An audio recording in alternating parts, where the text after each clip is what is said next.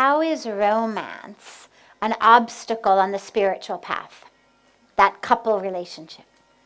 Well, first of all, it doesn't have to be. In the spiritual teachings, there is nothing that says you have to be a sannyasi, you have to be a monk, or you have to be a nun, or you have to be celibate. In fact, the scriptures are filled. Many, if not most, of the rishis, of the teachers, the guides in the scriptures, are actually not renunciants, but actually are householders. So it doesn't have to be an obstacle by any means. The issue is that regardless of which path we choose, we have to keep remembering that our ultimate goal is the same.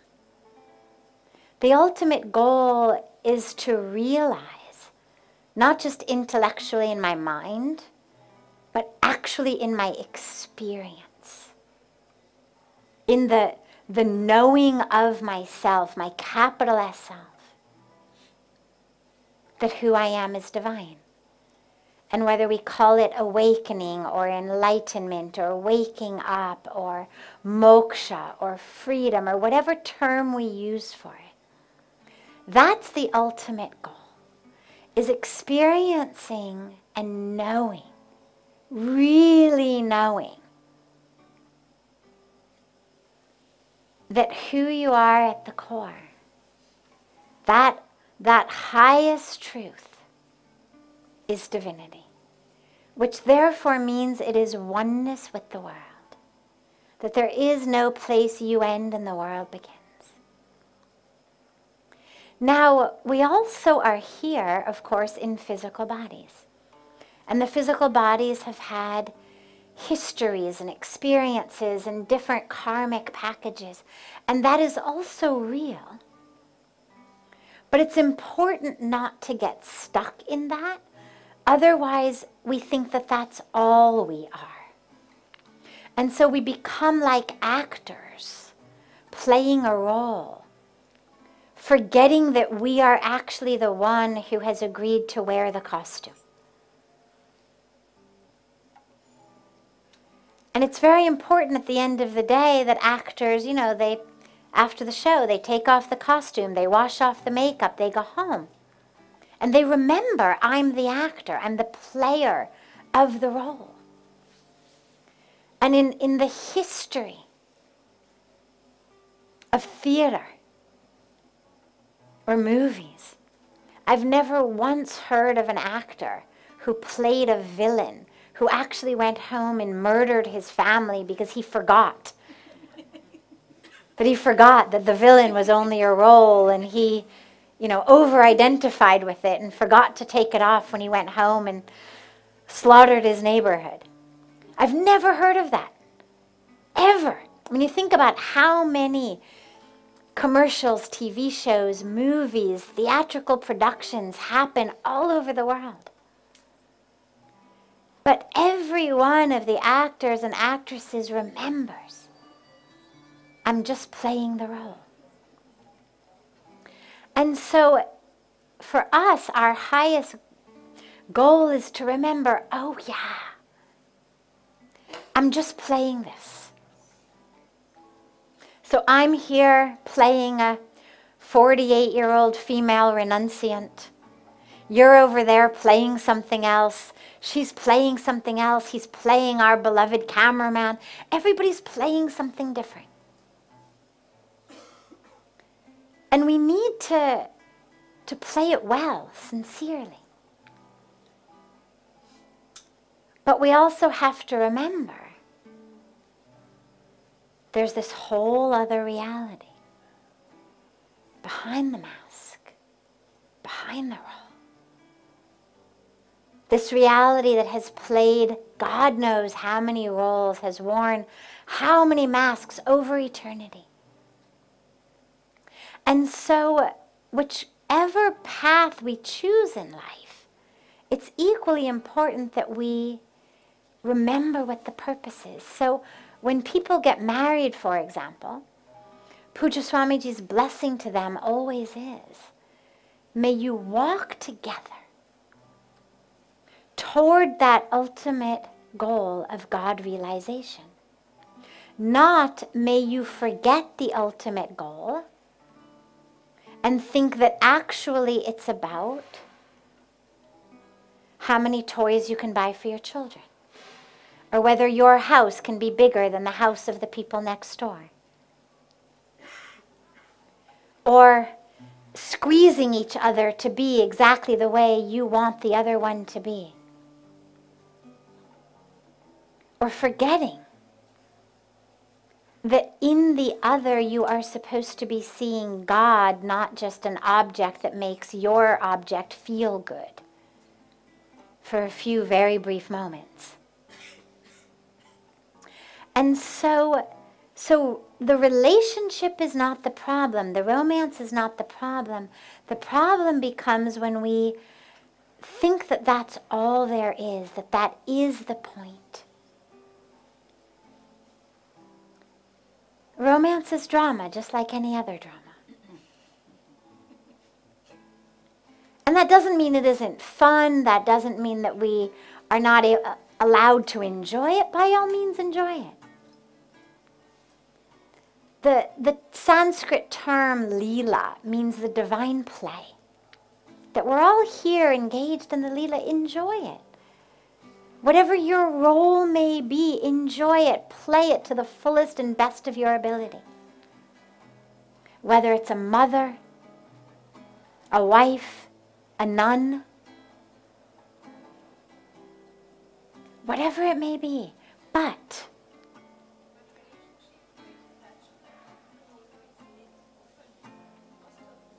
the attachment. So the whole teaching, and this is why relationship is a yoga, why householder phase is considered an ashram of life, to learn how to do it without the attachment. And here's an interesting secret. Just because you are celibate or a renunciant doesn't mean you are automatically freed of attachment. You still have to do the work. Simply abstaining from sensual pleasures does not, sadly, automatically remove every obstacle on the spiritual path. It would be fantastic if it did. But you still have to do the work. You can be attached to so much, anything. In relationship, yeah, we're attached to relationship. We're attached to the physical people. We're attached to them behaving the way we want them to behave.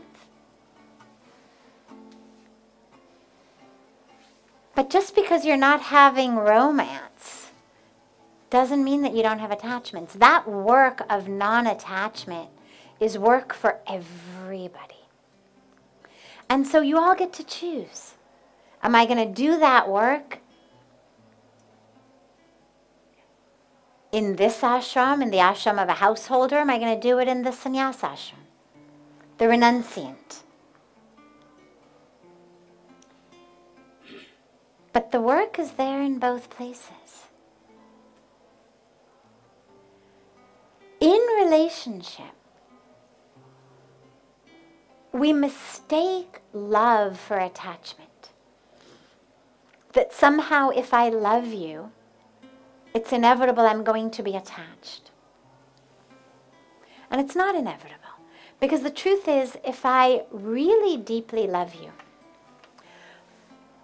not just the fun romance stage, not just the firecrackers, not just the passion, not just the physical ecstasy, but the real ecstasy. Not the one that very quickly goes like this. But the real ecstasy of love. then what I really love is your essence. What I really love is your soul, your spirit. It's not about your physical body. If it's about your physical body, it's the one that goes like this. It is that attachment. You're nice to me, I love you. You're not nice to me, what happened to you? I couldn't sleep, I can't eat. I hate you, it's not fair. Right? So that's not love. That's a contract basis relationship. You do what I want, then I love you. You don't do what I want. I'm angry, I yell, I scream, I don't, whatever it may be, however our particular bargaining may work. But love is of the spirit. Love is of the soul. Love is of the essence. And so yeah, sometimes there's romance, sometimes there's drama, sometimes there's fireworks, and sometimes there isn't. Sometimes there's just stillness. Sometimes there's sickness.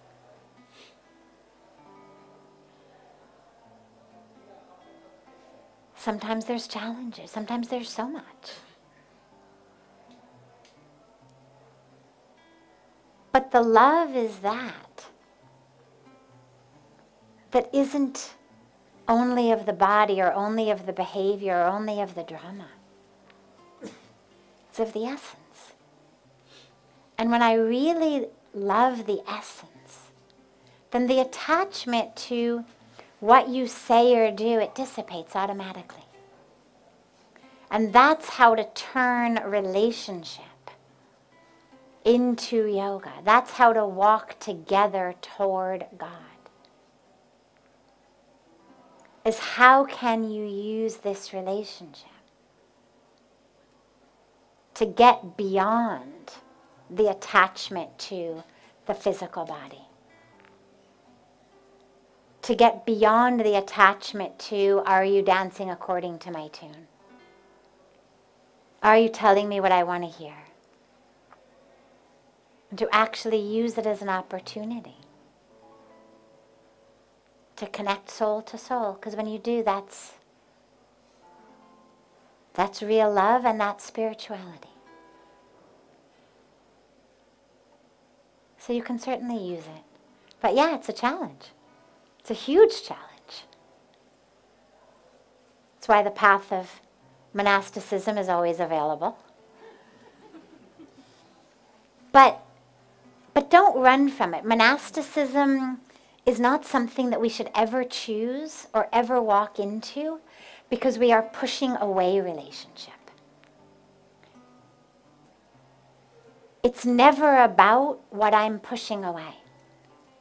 It's always about what I'm embracing.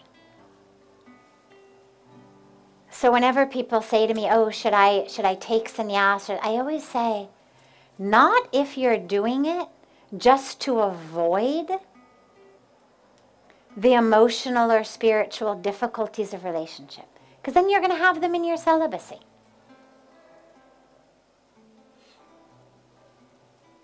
It isn't the actual act of being in relationship with someone that's the problem. It's the mind that's the problem. It's the mind that has jealousy. It's the mind that has expectations. It's the mind that wants what it wants when it wants it. And that'll just come out in a different way. If before you're ready you renounce. So while you're walking that path of relationship, or if you know that's your dharma, to be in relationship, use it. Use it to connect with God. Within yourself, in your loved one. And in that case, use the physical expression of love as yet just another way of loving the divine creation. because your physical body is part of the divine creation. And so for householders in relationship, the human body in that form is yet just another way of celebrating the beauty of creation. In the same way that we celebrate a sunset or we celebrate a tree. It's all creation. You celebrate the sound of beautiful music. You celebrate the fragrance of a flower. There's no spiritual teaching that says thou shalt not enjoy beautiful music. Thou shalt not smell the flowers and enjoy it. This is the exquisiteness of creation. But just don't get attached to it. When the sunset is over,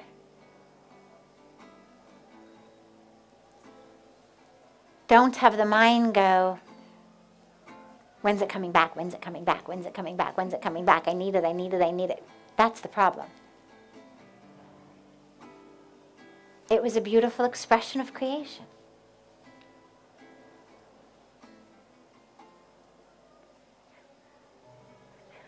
And then you drop back in again to the truth of who you are. That divine space, that divine truth that's beyond all this. Where the sunset is inside. The smell of the flower is inside. The beautiful music is inside. All of that ecstasy is inside. Which is why the enlightened beings are so happy just sitting in caves, not dreaming about shopping sprees in London or Paris or Dubai, not dreaming of rock concerts, not dreaming of eating this food, because it's all inside. All that enjoyment, all that ecstasy, it's all inside. And that is what helps us ultimately get detached from needing it from the outside world. And you can do that in relationship. In fact, in the Indian tradition, it's said that even after your householder life, after your childbearing years, you're supposed to enter into what's called Vanprastha ashram and then ultimately sannyasa ashram. So it doesn't mean get divorced or walk away from the spouse. It's an internal shift. That even though I may still be physically with you, it's no longer about this. It's now about going inside. And so that is considered actually the dharmic transition, pathway, journey of even the path of relationship.